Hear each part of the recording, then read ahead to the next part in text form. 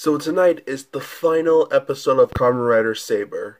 So let's celebrate this day by giving Saber some last day love.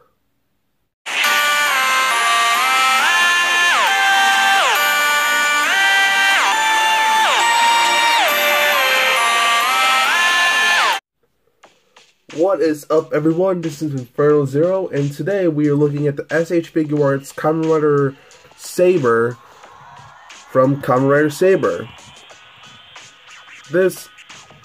I know this figure has been out for a while, but since today is going to be the final episode of Kamen Rider Saber, let's do a review on this figure as a farewell to the show. And there will be a little bit of talk about what I think about the show after this. So first off, the painting and sculpting is amazing as always. A great representation of the suit from the show, all to the cool fire on his head to the little dragon on his arm, which another the cool thing about the suit is if you look closely, you can see teeth that it's the dragon head with the claw going all the way down to his skirt to the back as the body, which is a really nice attention to detail. But I'm actually a big fan of the design of this. And if you want to know more about Saber, basically he's an author who finds the Sword of Flames and becomes Kamen Rider Saber, and of course becomes the main character.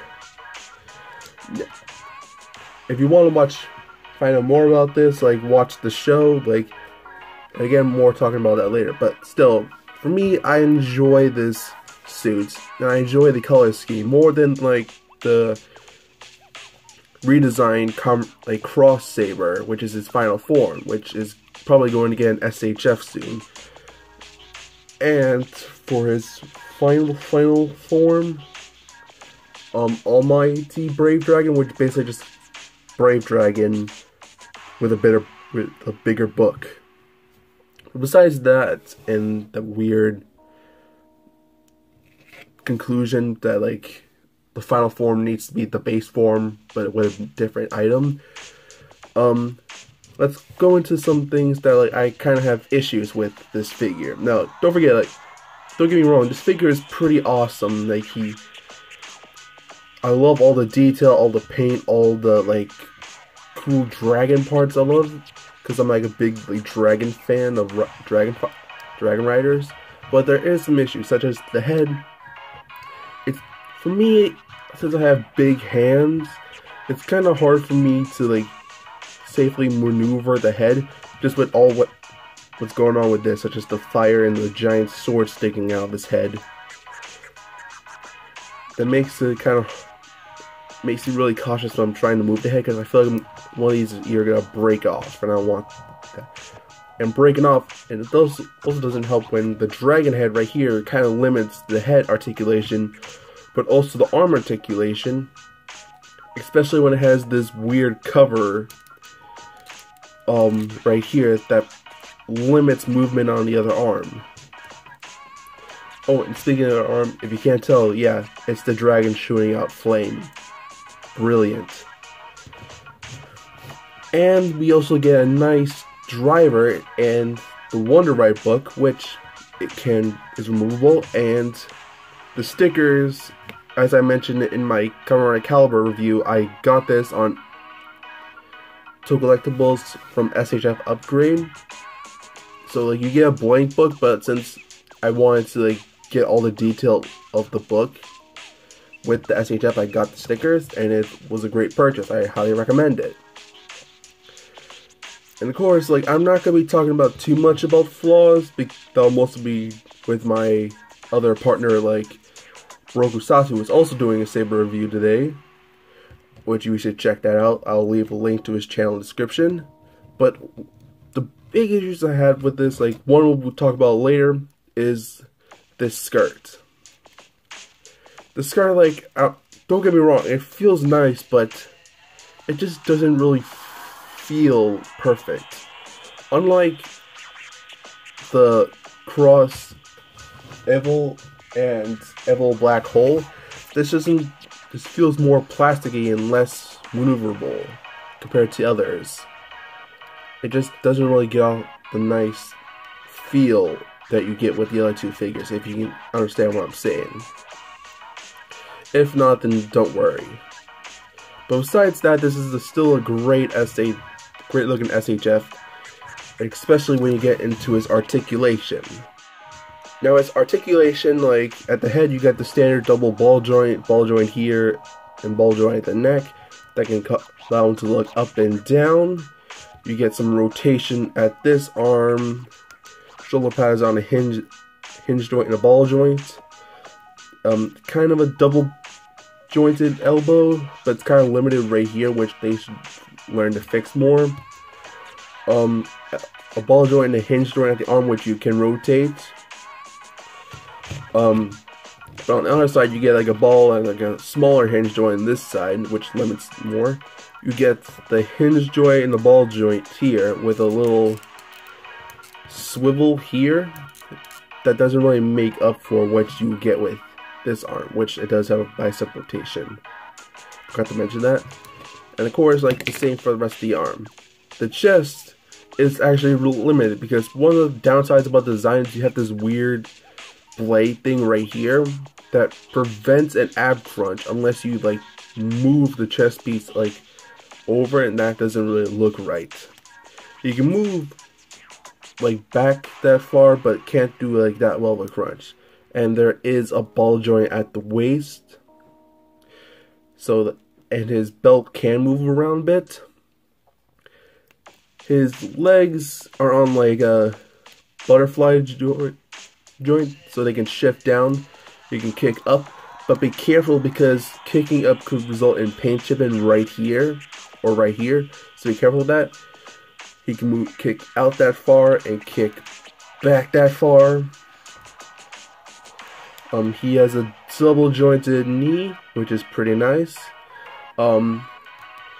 He has like an okay pivot for my figure, but not well on the other side.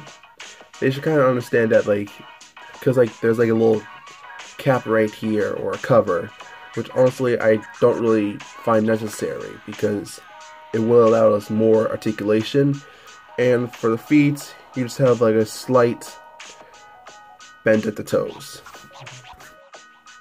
For articulation, it could be better in a lot of places, especially like on the dragon side and the feet.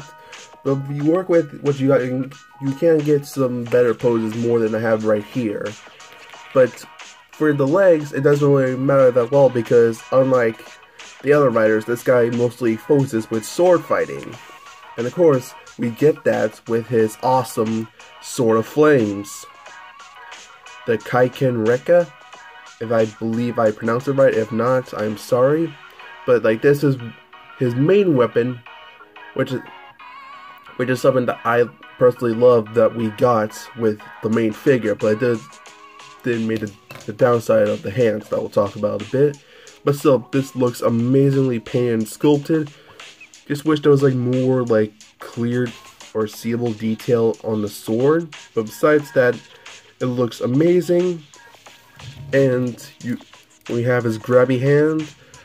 It can slide in and attach, but be warning, it's not a perfect fit. It will like come loose. It's not like a tight grip at the hands.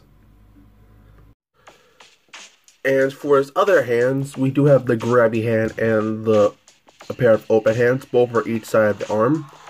But this figure is what caused the recent trend with other Kamen Rider Blade Kamen Rider Saber SHFs, where we don't get the hand guards for all the hands except for one pair that we have to swap out, which gets really annoying.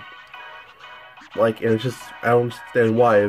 If it was because of they have to include a sword with each of the riders now.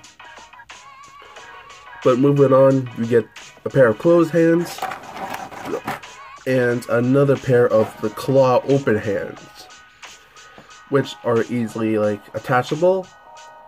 Like for some copies, mine was buried.